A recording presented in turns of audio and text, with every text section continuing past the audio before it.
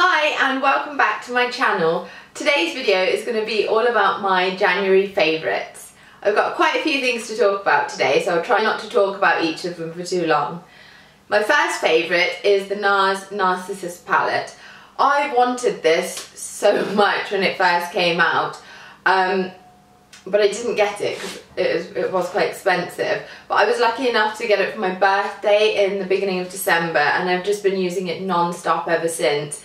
It's such an amazing palette. It has like such a great range of shades, all neutral, but it also has like warm toned ones, cool toned ones, quite dark ones, a few that are kind of slightly purpley and bluey as well, but all really wearable shades. And I think I've used every single shade in the palette, which is actually quite rare for me.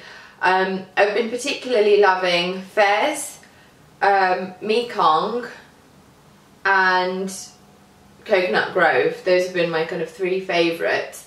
It's a really excellent palette and I'm so pleased that I got it. It's definitely my favourite eyeshadow palette ever, and I can't wait to have even more of an experiment with that. Another eyeshadow favourite is the Estee Lauder Pure Colour Shadow Paint in the shade Chained. I absolutely love this. This is also quite a recent purchase. It's a lovely kind of bronzy gold tone. It's actually quite similar to my skin tone, but it's got a lovely sheen to it, so I like wearing it on its own, or it works amazingly well as a base under any of those Nars eyeshadows. So those two together I've been just wearing non-stop on my eyes. A new concealer which I've also been loving is the MAC Select Cover Up Concealer, which I have in the shade NC45.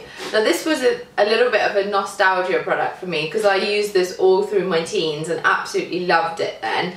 When I ran out of it, I don't think I ever repurchased it, and I think I just forgot about it. And I came across it again recently and I thought, oh well, I'll give that another try. So I got another one and I really like it. I don't know why I ever stopped using this. It's amazing. It feels very lightweight on the skin, and it doesn't leave your skin with that feeling like you've got loads of makeup on, which is a feeling I really hate. It's not the highest coverage concealer, it is kind of a medium coverage, but it is quite buildable, and I just really love it. So I've been using it under my eyes, on any other areas that I need it. Yeah, and it's fantastic. Definitely recommend that. I really think it's quite an underrated one as well. I never really hear people talking about it that much. So yeah. Another kind of base product favourite has been the Nars Multiple in the shade South Beach. This is another one that I've not really heard much about, but I just absolutely love. I hear about the multiples all the time, but never about this shade. It's a gorgeous kind of peachy bronze with kind of a gold running through it. I've been using it as a highlighter, or like a highlighter and blusher kind of hybrid. It just does a bit of everything, and it's just really warm, like the warm tones in it just really brighten up your face, and yeah, I just love it. I've also been loving lots of lip products this month, as always, and these are just a few of my favourites. So first up, I've been really loving the By Terry Bombe de Rose, and these are the coloured versions. So I have the shade 3 Cherry Bomb and 4 Bloomberry. So Cherry Bomb is a lovely kind of true red shade, and Bloomberry is a lovely kind of deeper red. I really love both of them, and I find that they're just such a nice way to wear colour on your lips when the weather's really cold, because I love a bold lip, particularly a matte one, but when the weather's really cold and my lips are really dry, I just find they can be so drying, and I end up just wearing lip balm or not wearing anything on my lips. So these have been amazing to wear kind of colour, and they're so nourishing as well. The other lip product that I've been loving is the Nars Velvet Matte Lip Pencil in the shade Cruella.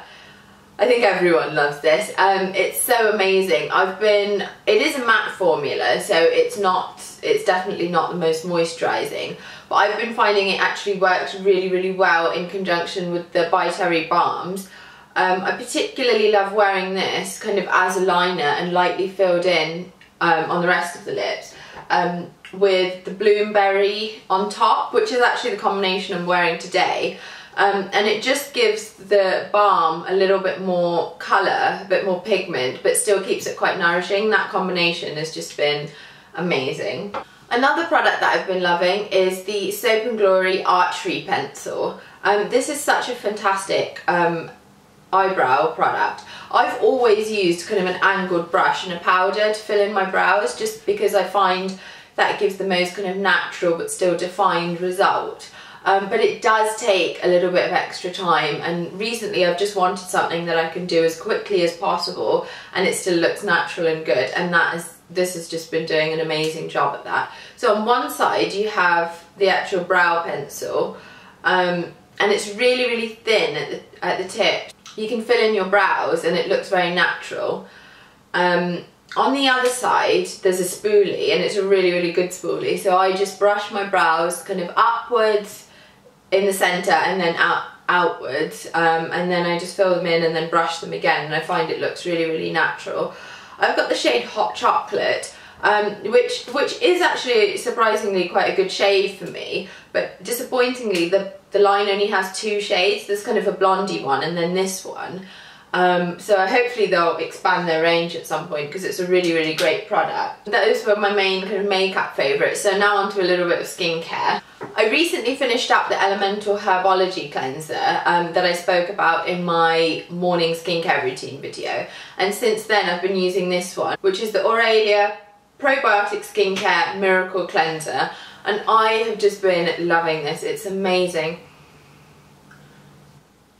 It smells incredible. So it has chamomile, eucalyptus, rosemary and bergamot oils, and it's a really it's just a beautiful cleanser. It's quite a thick cream cleanser, as you can see. I just take a little scoop in my finger, rub it onto dry hands, massage it into my face, and then either just rinse it away or remove it with a flannel, and it's just been working amazingly well. It leaves my skin feeling really soft, really nourished. I've been using it in the morning and also kind of as a second cleanse at night, but I'll speak a bit more about this in my evening skincare routine, which will be my next video coming soon. Another product I'll be talking more about in that video is the Time Bomb Youth Juice Secret Oil. It's a lovely, lovely overnight facial oil, which actually I've been using for quite a while now. It's got a combination of lots of different natural botanic oils, and it's just really, really lightweight. Like, I massage it into my skin and I find a little bit goes a very long way, as with most facial oils, and it just sinks in really, really quickly and easily, which is what I love about it. It smells incredible too. It smells of lavender, so if you're a lavender fan, you'll definitely love this. I find it's so relaxing to massage into the skin at night, because the scent of lavender really relaxes me. I only use it about maybe 2 or 3 times a week, because I find that's enough for my skin, but you could definitely use it more often if you want to. You get quite a big bottle actually. Most facial oils that you buy are 30 mils, and this one's actually 60 mils, so you get double the amount there, which is really good. But again, I'll speak more about that in my evening skincare routine. Another slightly different favourite has been this book. It's called Is Everyone Hanging Out Without Me and Other Concerns by Mindy Kaling, and I have really, really enjoyed this book. I got this one for my birthday as well, so lots of birthday presents in this video. And I think I read it in the space of about 2 days. It's really, really easy read. I mean, it feels a bit like reading like a magazine or a blog or something like that. And I genuinely laughed out loud while reading this. It's just so funny. So for anyone who doesn't know, Mindy has her own kind of TV sitcom called The Mindy Project, which I absolutely love. It's such a hilarious show. And before that, she was also a writer on the very successful show The Office. So if you're a fan of either of those shows, you will just love this. It's just so funny. But yeah, and an easy read as well, so give that one a go. So yeah, those are all my favourites. I hope you enjoyed watching this video. If you did, please do give it a thumbs up, and don't forget to subscribe to my channel. Thank you, bye!